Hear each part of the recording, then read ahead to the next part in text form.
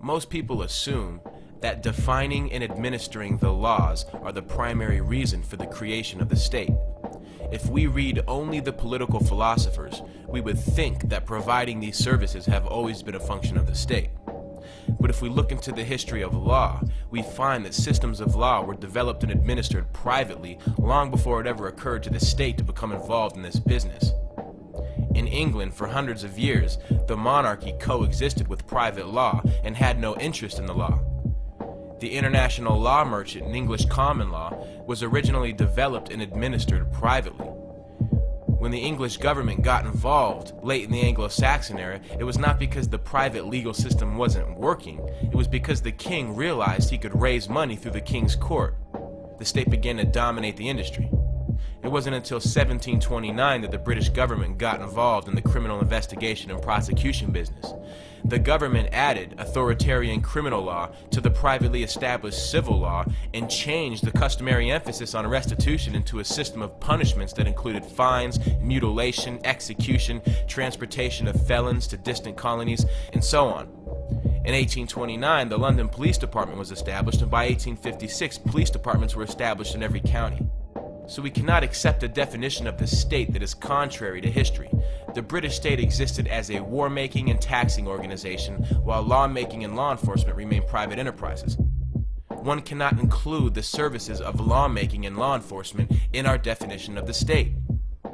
Even legislation, whether they have elected legislative bodies or not, all states use their power to command their subjects to behave in certain ways. This might not be regarded by all the subjects as a service, but it must be regarded as a service to the rulers. So, one of the ends of the state is to allow rulers to rule.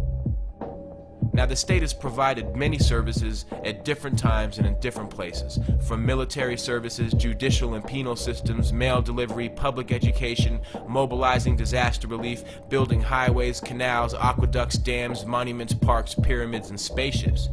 But not one of these services is essential to the definition of the state. So if all these miscellaneous services frequently associated with the state are not essential to the idea of the state, then no particular service is essential to the definition of the state. The people who create and control the state must have motives for doing what they do. But there are no predefined motives. The state can be established for anything. It can be established for the glory of God. All we can say about the services provided by the state is that they are services desired by those who create and control that state. The motives of the rulers can vary from all angles of life. The only end common to all states is to allow the rulers to rule. Let's look at the difference between the way the state operates and the way private organizations operate. Let's compare the state with private enterprise with respect to how they finance their operations, how they cope with competition, and how their agents treat people. States have used a variety of methods to finance their operations, but the primary method of state financing is taxation.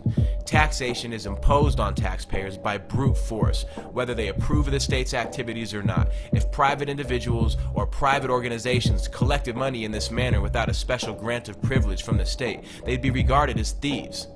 So taxation is a distinguishing characteristic of the state, which must be included in the definition of the state. E chi su è un vicinanzo mio, per sapere che vostro varagno di 600 scudi politici.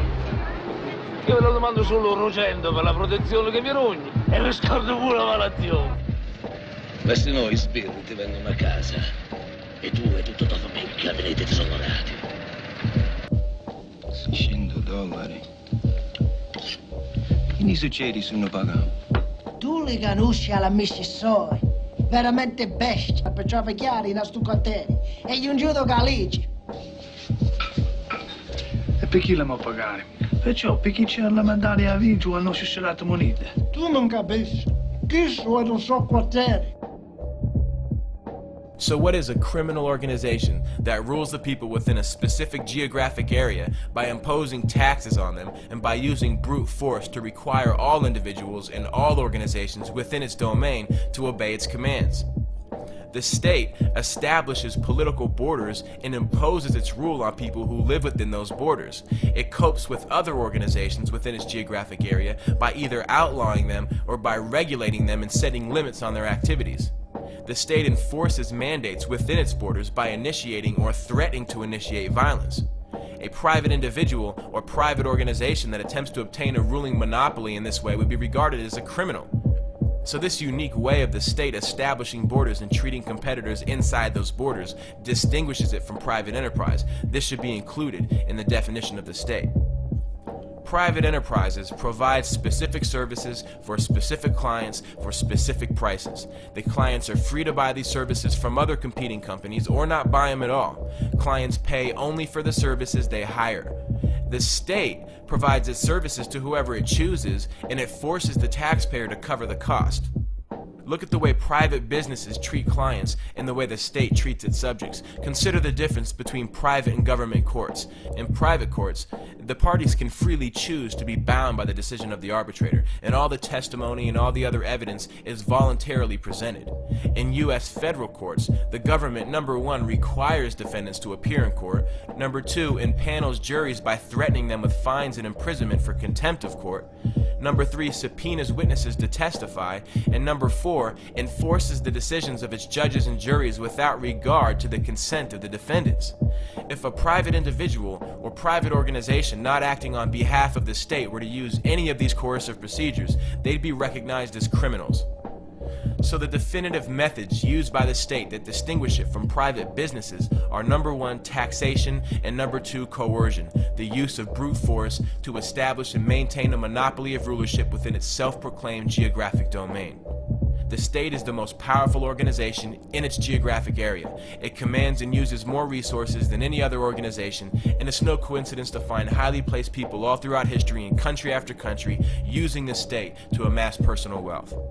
So we know that the state controls a geographic area by using the political means. Particular states may differ from each other in the services they provide, but they all operate by using the political means. So what is the state?